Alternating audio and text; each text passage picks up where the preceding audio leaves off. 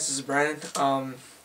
Sorry I haven't been posting the update videos like I've said I was going to do, but I'm back now. Like I said in the YouTube bulletin, I was going to try and get this update video out before Thursday or Friday so I could promise you guys something on Saturday.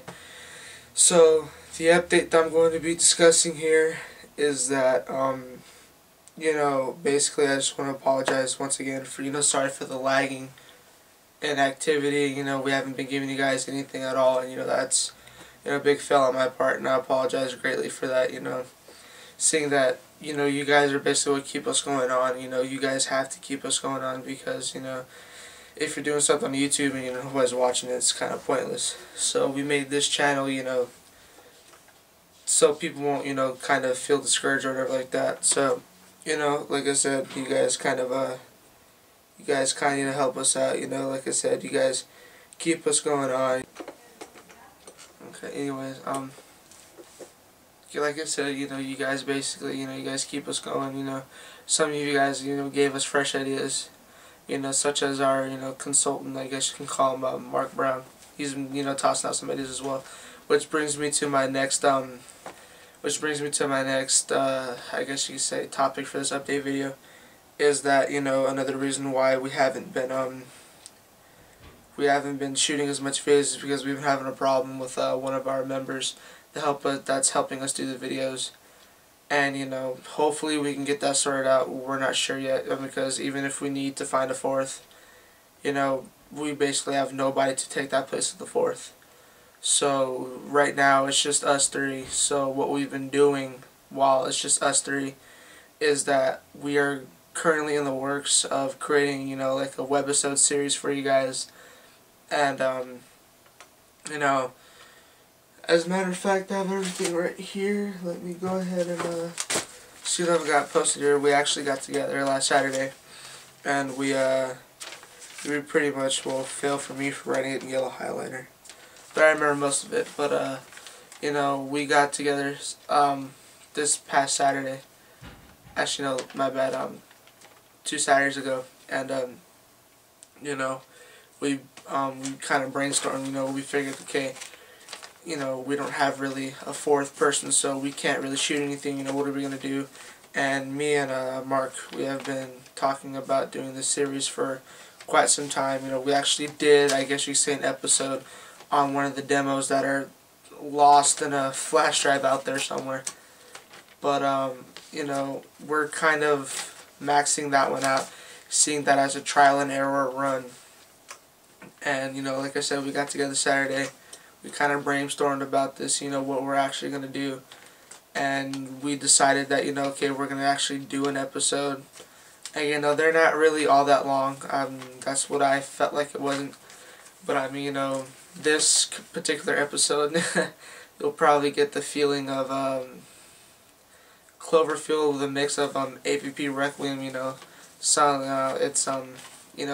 taken from point of view, so one of us will have the camera while another one will have the camera. We kind of trade it off, and the focus doesn't on this camera doesn't really like to work. We don't have one of those movie star cameras. Like I said, this is all strictly homebrewed, so you'll see a lot of the pulp in it and everything like that. But we decided to shoot an episode this 2 Saturdays ago, and like I said, you'll kind of feel like it's a mix of Cloverfield with APP Requiem, and we all look back on it and we think it's a fail because I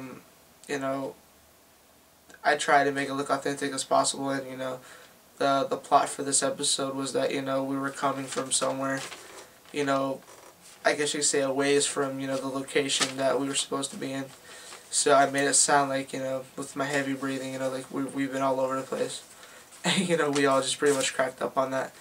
But, like I said, me and Mark, we've been brainstorming about this, and we figured, whenever we don't have a fourth, which, looks like to be almost all the time, whenever we don't have a fourth or anything like that, we're just going to, me and Mark and Sean, we're just going to get together.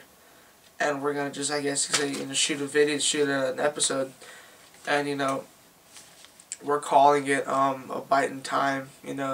kind of like what's been happening, you know, like how we give you the demonstrations and the gameplay and everything like that. You know, we thought it'd be cool to kind of give you guys a backstory on, you know, who we are in the, you know, in the Z.I.A. and everything like that.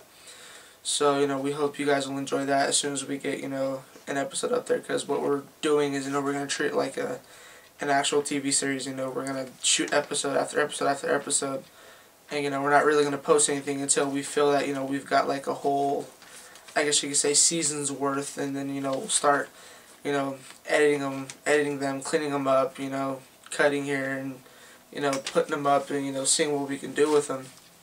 And, you know, like I said, it's being called A Bite in Time, and the plot, you know, I guess you say ripped it off from 28 Weeks Later, I don't know, but, when I was writing out the plot for this, I got a feel of, you know, 28 Weeks Later with a hint of, I guess you could say, Resident Evil, Apocalypse. Because of the plot, I put, that, you know, it's us 4/3, however the fuck you want to look at it. Sometimes when we do the episodes, we're trying to escape the current infected city, as we have no knowledge if it's, you know, worldwide or not. And, you know, all communications have been cut off from the city. Basically, the city is like, you know, it's a complete ghost. I mean, everything's been cut off, you know. Nothing goes in, nothing goes out at all. No radio frequencies, you know, nothing except for what's, you know, inside the city. So, the plot there is that the 3 or 4 survivors have to, you know, kind of survive the onslaught of the undead zombies, and we have to try and make it to the evac stations in the city, seeing that, you know, the army or whoever we're going to decide that, you know, whatever type of military force we decide to put in as the cleanup crew mediators, whatever you want to call them. You know, they figured that they messed up and they left, you know, a lot of men behind. So, you know, not to their knowledge, all their men are dead because, you know, like I said, nothing goes in, nothing goes out.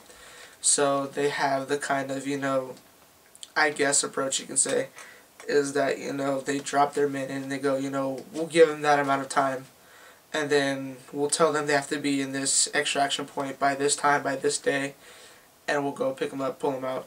So as I was saying, you know, they don't know their men are dead, so it's just us 4 trying to make it out in the city, and, you know, we trying to make it to these, you know, extraction points. While we try to make it to some of these points, you know, like I said, nothing goes in, nothing goes out.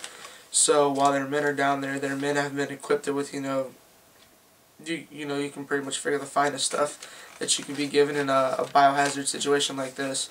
You know, one of them, of course, being a gas mask, which we're going to hopefully get some and, you know, kind of show them off. And, you know, while we're making it look like we're doing this and that, and in the plot is, you know, while we're trying to get to these evacuation centers, some parts of the city have been gassed off and basically off limits, saying that if we go into them, you know, we're pretty much dead, because that's, you know, pretty much a mixture of, you know, barium gas and everything like that.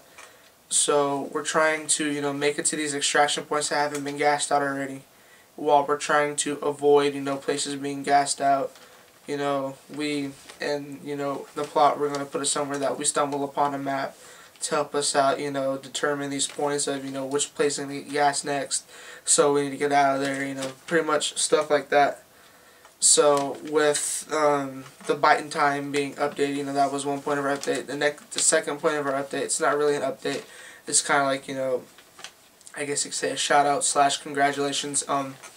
I've recently checked the channel, and we have a guy, Taco22122, I think, I can't really remember the number straight, but I'll post a link to his channel in this video.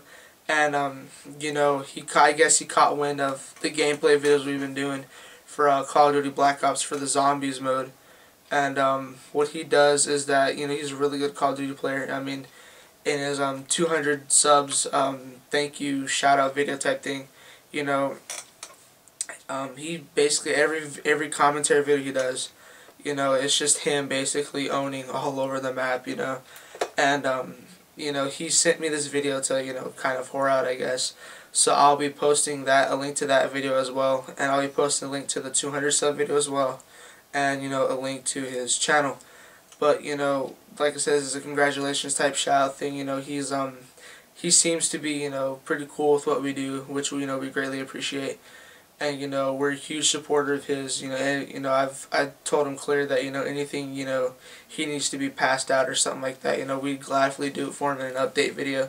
And I told him that I'd try and get one up as soon as I can, you know, to basically say that, you know, he's not going unnoticed, because clearly he hasn't, and clearly, you know, he should not be going unnoticed. He's, you know, he's probably better than some of the people I've seen on the machinima pages, or, you know, some of the great gamers out there that you see that post Call of Duty videos. I mean, he does really well on, you know, every game that he plays, you know, every map that he does. I mean, the one he's sent me in general, he's pretty much cleaning up the place on. I think it's either Havana or Cracked, I'm not sure. That's one of those two. But he's pretty much owning everybody with a fucking Olympia. I mean, it's pretty crazy. So, you know, I'm going to post everything up there. I'm going to, you know, let you guys check that out. You know, once again, congratulations to Taka. You know, you're a really cool fucking game player, dude. Keep it up, you know, just keep owning out there. And, you know, whatever you need, you know, the Z.I.A will gladly, you know, will gladly help you out with that. So, I'm going to go ahead and wrap up this update video. I'm going to get it cutted and edited, you know, clean it up for you guys. And I'm going to get out there as soon as I can. Hopefully, I'll get it up tonight. If not tonight, then definitely Friday night, so you guys will have something to see at least on Saturday. And like I said, you know, we hope that this video, you know, kind of keeps you guys encouraged on looking forward to, you know, Z.I.A stuff, because like I said, we're not dead. You know, we have our own page on Facebook for the Z.I.A group, and, you know, we're constantly keeping a talking rotation there. You know, like I said, the reason why we haven't been doing videos is because we've been having a problem with our fourth man, so we don't know what's going on. So, you know, I'll go ahead and I'll cut this video right here. So, you know, hopefully we'll have some new content out there for you guys, probably in the next 2 or 3 weeks. We're not sure yet. Whenever all four of us can get together, you know, we'll have a new demonstration for you guys, and, you know, hopefully a lot more other stuff, along with some gameplay videos that I'm, you know, too much actually, to say the least. That we have a lot of gameplay videos, and I'm going to try and clean those up and, you know, get those out to you guys. So I'm going to go ahead and cut off right here. Thanks for watching.